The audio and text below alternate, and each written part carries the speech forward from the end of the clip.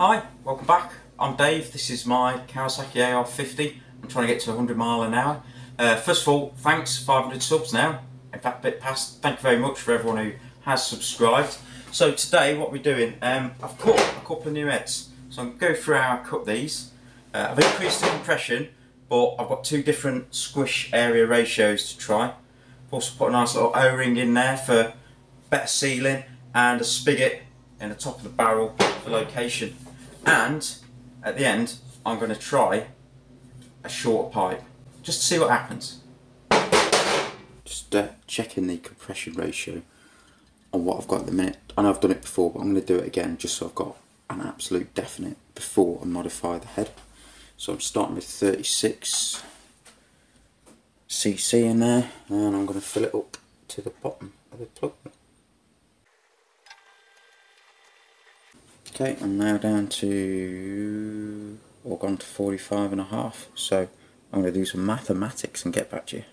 Bit of public maths, so that's 5, borrow 1 from there, so that's 15, so that's 9, that becomes a 3, so there's 0, so 9.5 cc.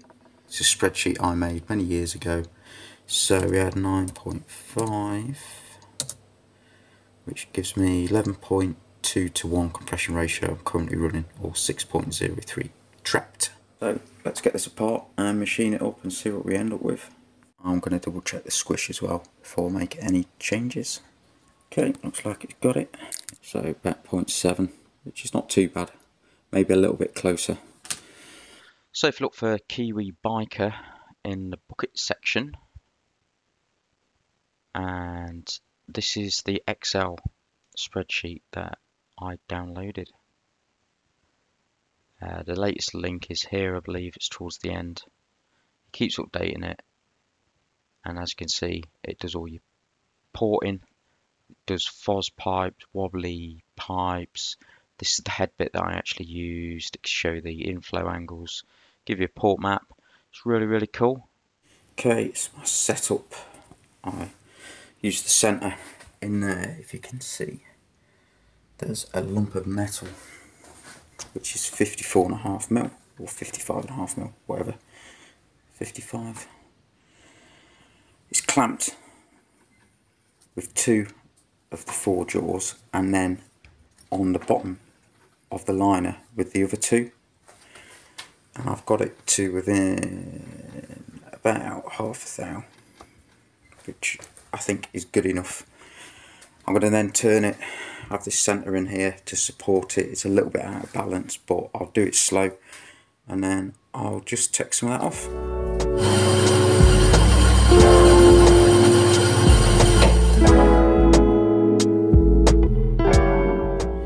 Next up is the head. So I've got a little adapter that goes into the chuck.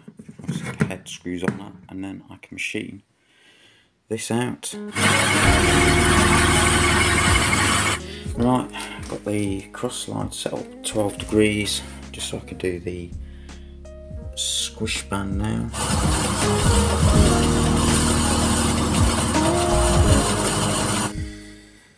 Right, give it a quick polish up. So you can see there's a little spigot there. It's only about 1 mil high.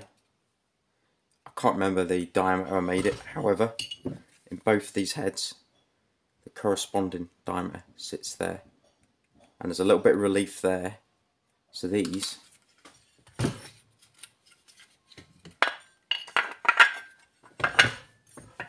it on and it's lined up,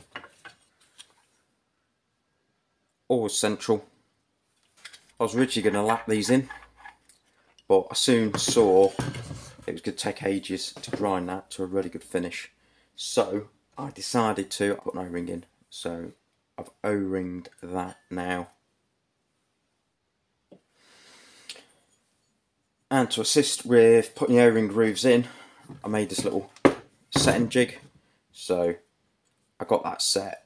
This fits onto my head adapter, 40mm spark plug thread in there. I can set my tool up, and then I know I can go straight into the heads and cut an accurate O-ring. Right, head's machined. So this head here was the original head I was using. I've modified it. I've reduced the squish, it's now 0.55 gap. Squish area ratio is 0.39, and I've reduced the volume, so I've increased the compression ratio. It's now at 13.8 to 1 geometric, and that's 7.3 to 1 trapped. This other head is another head I've got a 50% squish area ratio.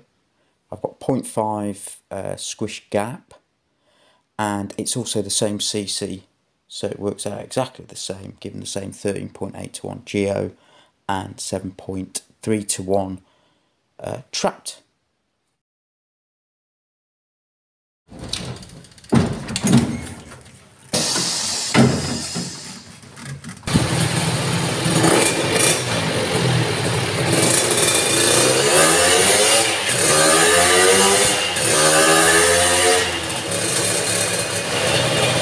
Okay, quick and dirty again.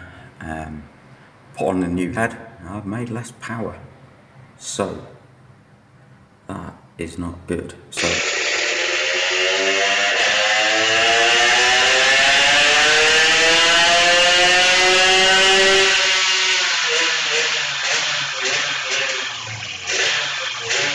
okay, one last test. I've got a really short pipe I've borrowed Darryl for an 80 scooter, I think.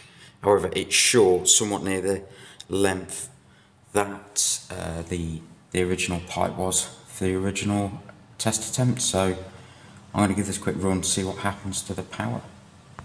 Okay, test results. So I had big hopes for this test. I thought I got a couple of horsepower here, not to be. However, let's review it. Let's see what we got. I didn't record much at the dyno because, quite frankly, I was quite disappointed, particularly when I did the first test. More compression, roughly the same squish area ratio, less power. What is going on?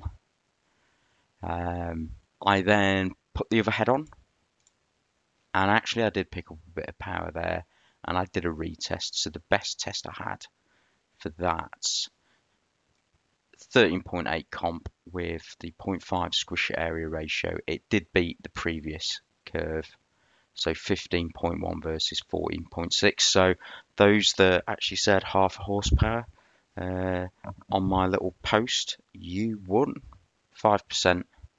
So about two of you, half a horsepower. That's all I got. And additionally, I put another pipe on, that really short pipe. I thought I may pick up a bit more power, but it was still going. I had to shut it off. I think the soft limiter came in on the ignition, but again, no more power. So I've been having a look through some bits.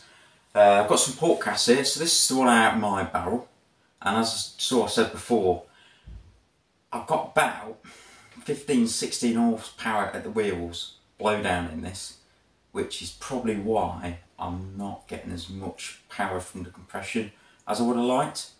This is the cast of the exhaust port that Chris did for the original AR, and as you can see from there, it's a lot bigger. There's a lot more blowdown area, and I think that's probably limiting me at the minute. The other one is Chris spent quite a lot of time. This is his inlet, and that's my inlet, and you can see where he narrowed it down, and he spent quite a lot of time flowing it. Potentially an area to look at, and he has got a little bit more port window area as well.